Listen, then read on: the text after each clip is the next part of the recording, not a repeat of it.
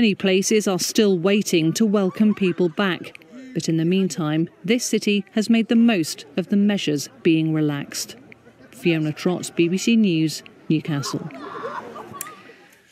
Lots to talk about, as ever. What impact will the changes have on the spread of the virus? What can you, can't you do? All sorts of things. Let's speak now to our regular panel of experts, virologist Dr. Chris Smith and Professor Linda Bauld. Lovely to have you both on, as ever. Right, who wants to start? So we know that lots of things changed yesterday.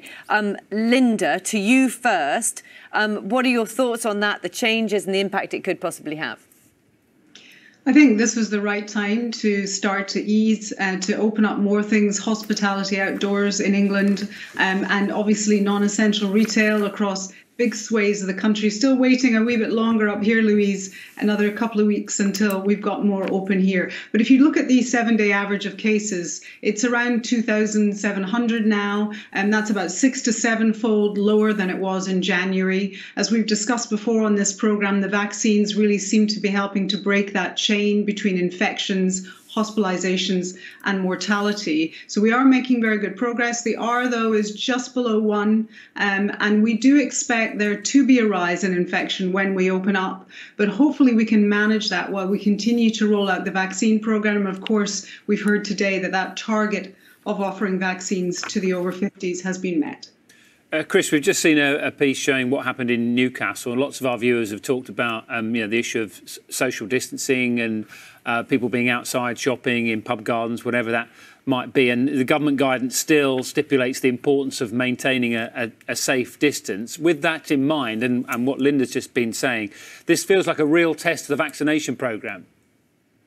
Yeah, it does. I mean, we must bear in mind the virus hasn't gone away. And although we have got stupendously good results for the vaccine programme so far, both in terms of how well these vaccines perform, they prevent severe disease, they prevent death in older, more vulnerable people, but they also appear to be breaking the chain of transmission, which is... Who has been offered the vaccine? Because this morning in England, for example, people over 45, also in vulnerable groups, are able to apply. We know that the website has currently been down because I imagine there's a lot of people that age trying to get on and book their vaccine. And we know in Scotland and Wales it's still being offered to over 50s. Northern Ireland over 40s is already rolled out. And Chris, this is part of the sort of whole process, isn't it? And each step, how significant is each step as it rolls down the age groups? Well, I was very fortunate to receive the Pfizer vaccine yesterday as part of the drive to vaccinate healthcare workers. So that was my second dose.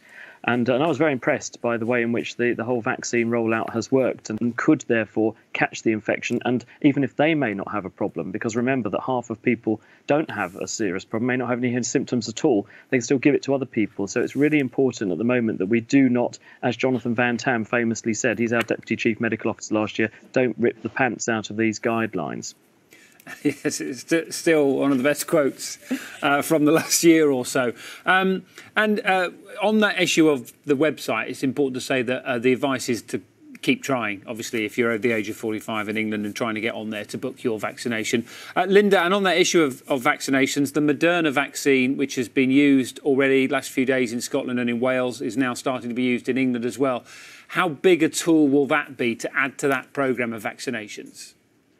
So this is an important vaccine, also received approval a while ago by the MHRA. The UK has ordered 17 million doses. It's again has to be cold stored, not as cold as the Pfizer vaccine, but still in cold storage. The trials are very encouraging, both against mild to moderate and against severe disease. 2 doses, again, similar to the vaccines we're using at the moment. So it will be an important tool. We've already started to deliver it in Scotland. I was just looking at the doses of Moderna that were given yesterday, already in Wales, and then today from England. And as we were discussing on the programme before, Dan, now that the advice has changed a wee bit for the under 30s who've not yet received their first dose, we may see more of those younger age groups receiving it. But just to emphasise a point that Chris just made, which I think is important, there is only about 14% of adults in the UK who've received both doses of a vaccine so far. So we really are not out of the woods yet in terms of the vaccine programme. Moderna is going to help. We might have the Janssen vaccine, Johnson & Johnson, coming on stream in the future as well. So moving in the right direction, but still only partial protection for many people. So-called vulnerable groups are not being able to get a vaccine. What's your advice to them, do you think? We'll keep trying and be patient. GPs do know who you are. There is a big list of who the people are who need vaccination, and they're working their way down it. But if you don't hear anything, then a phone call to your GP to say, well, where am I in the pecking order? How do I access a vaccine if I haven't been called up yet? Is anything wrong? Would be helpful, but please don't overdo it, because the GP receptionists are also incredibly busy trying to help people with this very position. So, and when there's not obviously so much demand today. Yeah, I was just asking as well, Linda, in terms of all the processes that are going on at the moment, and Chris has talked about still being careful with the social distancing when outside, when sort of reopening up of society. And we're also hearing, aren't we, about surge testing taking place in some parts of London to try and contain a variant there. That's right. So this is the B1351, the South African variant. Now, people in South London will be familiar with this because both in February and in March, there was some surge testing in 3 to 4 postcode areas in Wandsworth and Lambeth. And now people are being asked to come forward again, actually a much bigger area.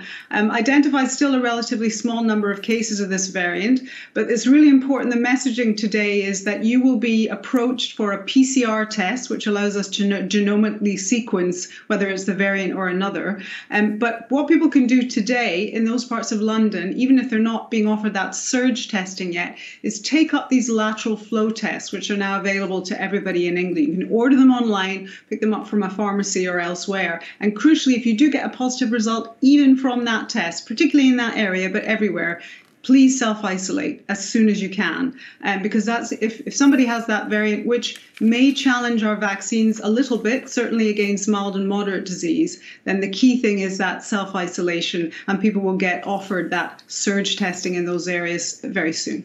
Thank you once again very much to the pair of you. Can I just ask, because you've become very familiar faces to millions of viewers on BBC Breakfast, and we always seem to do you together because you sort of form this formidable vaccine panel. Had you met before this pandemic? Did you know much about each other before? We haven't met yet, have we? We only know each other by staring at a webcam. We've never actually seen each other face to face, or even on screen, in fact. So we're really looking forward, as I'm sure everybody is, for lots of different aspects of their lives. I've got a few words to say to Chris about his clocks and all these kinds of things we tend to do on the weekend programme. But yeah, I'd love to meet him in the future, but not yet. I hear as well that you're a sort of you're forming quite a partnership, because you're the naked scientist, Chris, and it's Linda Bauld. So is this true that you're now being PR'd as naked and bold? Is this the future? I had it in my track record in that. Definitely some potential there. Edinburgh Festival Fringe. Okay, I look forward to it. Absolutely brilliant. You'll know that you'll have people turning up. That's absolutely fantastic with a name like that. Brilliant. Well done. Thank you. They have been fantastic, the pair of them, though, for many months as well. They've been guiding us through, haven't they? Right now, let's get the news, the travel and the weather wherever you are.